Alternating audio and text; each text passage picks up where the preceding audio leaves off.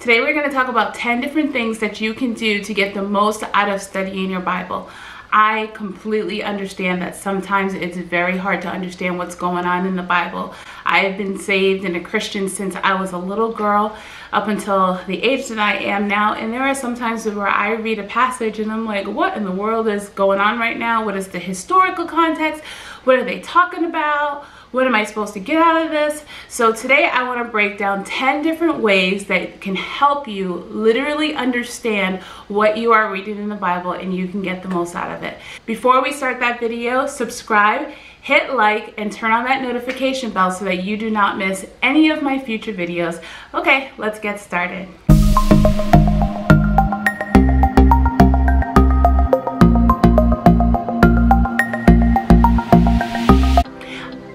Looking down at my phone because I have saved and written down every single thing that I want to share with you guys, and I just don't want to be rambling and all over the place. So I'm going to be looking down at my phone so that I can just make sure that I get all the information out in a very efficient way. Here's number one. Number one is find a quiet space and a quiet time.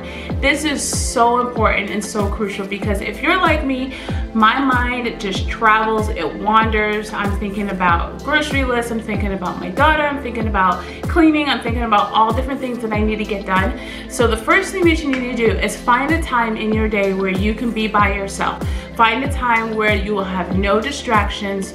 You don't have to check anything, no emails, no phone calls or anything like that, and you can get along with God. And then find a quiet place.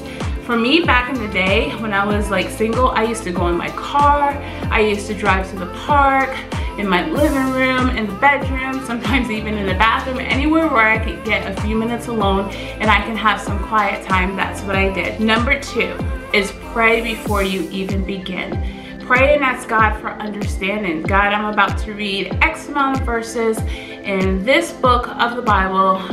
Please help me to understand what I am about to read. Please let the words just illuminate off the page. Help me to get something great out of this. Help me to figure out how to apply this to my life and let it bring some kind of change and renewing and refreshing to my life. So pray before you read, because praying will also help bring understanding to what you're about to read, what you're about to process, and what you're about to take in. And you're also inviting the Holy Spirit to come in and minister to you and to show you exactly what He wants to show you for that day in that particular passage. Because when we read the Bible, we should be receiving something every single time because God speaks through His Word. Number three is choose a small passage to concentrate on.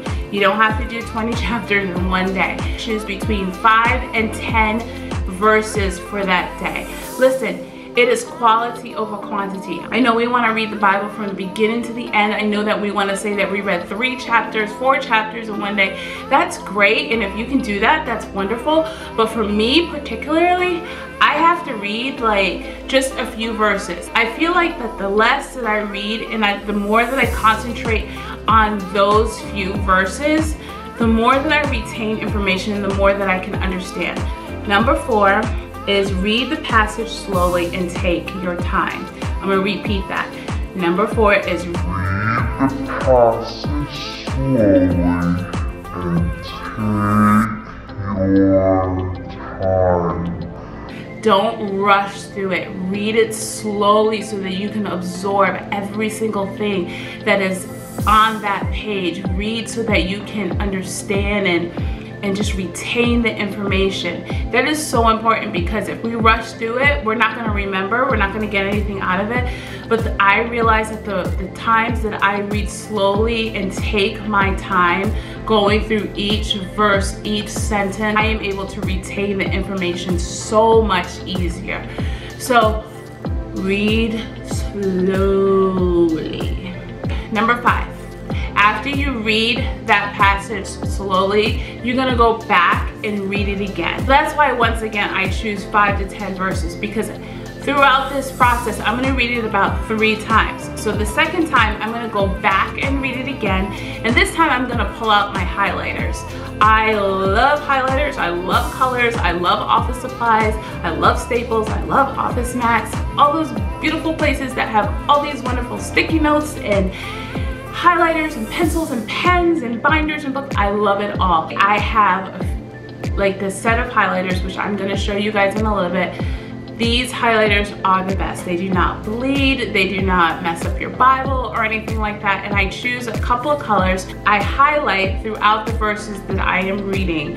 And I highlight key phrases or key words or sentences that stuck out to me or something that just jumped off the page.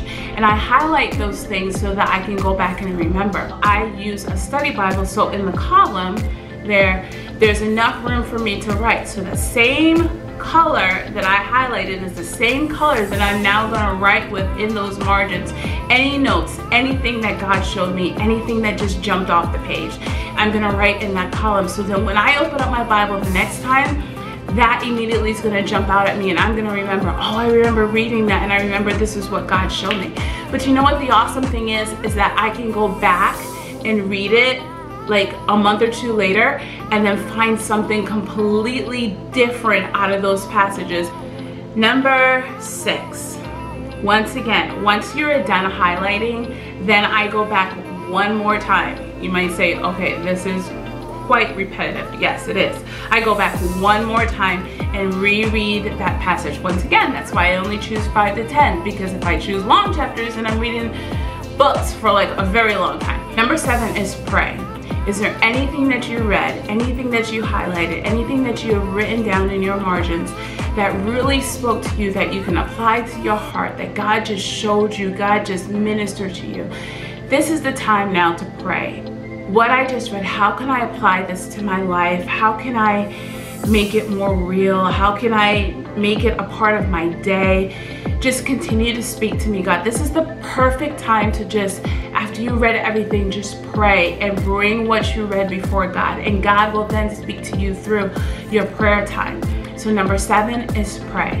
Number 8 is worship. After you have read your verses, you have highlighted, you have taken notes down in your margin, you have prayed and you have applied it to your life, now it's time to worship. Now it's time to give God praise for everything that He has shown you. Now it's time to bring your petitions before Him. And so I turn on some worship music and I just go to town and worship. We all worship differently. You may walk around in your house, you may walk around in your room, or you may be in your car like I mentioned before and you don't have a lot of space, but make wherever the area you are in at that moment, make it into a place of worship. In the beginning when I was talking about quiet time, that is not the time that I really turn on music like that, because my mind just starts to wander. If there is music, it is quiet, it's on a lower level so that I do not get distracted by it. Because me personally, now I'm starting to wonder who is singing, why do they sound so amazing, who's on the keyboard, how did they do that riff, who just did that ad-lib? Like my mind is starting to like just completely wander. This is the time that I really turn on the music and now I worship, because if I do it in the beginning when I'm trying to find that quiet space, my whole reading is just going to turn into worship, because I'm just a worshiper and I just love music. So now would be the time, number 8, now would be the time to turn on some worship music and get before God and give Him your all. Number 9 is journal. For me, I have a journal that I absolutely love that my husband gave me as a gift.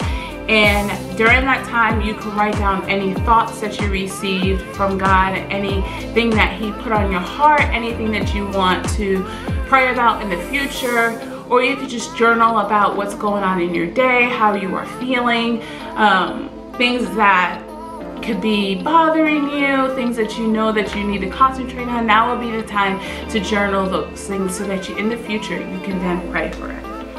And then lastly, number 10, enjoy your day. You've spent this time with Jesus, you've spent this time praying, you've spent this time reading His Word and worshiping. Now is the time to go and enjoy your day and watch God continue to speak to you and continue to show you things. Even the things that you even read in those passages, sometimes it just boggles my mind that literally something in the day may have happened that I just read earlier this morning, or I just read before I went to bed. So go and enjoy your day and just watch God continue to speak to you. Now you may be wondering, okay, that's 10 things. That's a lot. How can I get all 10 things done in one day? Depending on how in depth you go, this could be 30 minutes or this could be an hour. But I would say start off giving yourself about 30 minutes between you and Jesus. 30 minutes just to block off everything of the day and just say, God, for 30 minutes, I'm gonna sit here. 30 minutes, I'm gonna read your word, I'm gonna pray, and I'm going to worship. And as you continue to do that every day, as you continue to make this a pattern, a routine of your schedule, you're gonna notice that 30 minutes is gonna turn into 40 to 45 to an hour, maybe even 90 minutes. You're not gonna wanna get out of the presence of God because you have built this routine and you've built this rapport and relationship with the Holy Spirit. So start off with 30 minutes. It may seem like a lot, it may seem way too long, but listen, 30 minutes. We all have 30 minutes in our day that we could just take and spend time with Jesus. If you take these 10 steps, I promise when you break down 5 to 10 passages and you read it 3 times, when you go over it, when you highlight, when you underline, when you take notes, and then you journal, I promise you the word of God is going to jump off the page and you're going to receive something. Quality over quantity. Jesus just wants your time. He just wants you. He's not expecting you to memorize the Bible from cover to cover. He just wants your time and he just wants to speak to you. So make sure you carve out that time. It is so important. Over the past couple of weeks, I have grown so much because I have implemented these steps and I've just allowed God just to speak to me and to just to minister to my heart, and it just helps my day. It helps me to grow. It helps my thought process. It helps my mind to be clearer. Things that I struggle with in my life or the things that we are struggling with as a family doesn't seem as big or as great because I'm able to give this to God. And I'm able to spend time with him and then lay all of this at his feet. And at the same time, as I am reading his word, he is then able to fill me up and speak to me. So every single time that we open our Bible, every single time that we turn those pages, God's word should illuminate off those pages and touch our heart. So I really hope that this helped you. I really hope that you were able to get something out of this and that you are able to go deeper in your time with Jesus and studying the word. And yeah, just let me know if this helped. Let me know if you have any other questions. There is another method that I would like to share with you in a future video. Come back in a week or so and let me know if you've implemented these 10 steps into your routine and how it has helped your relationship with the Lord in your time with him.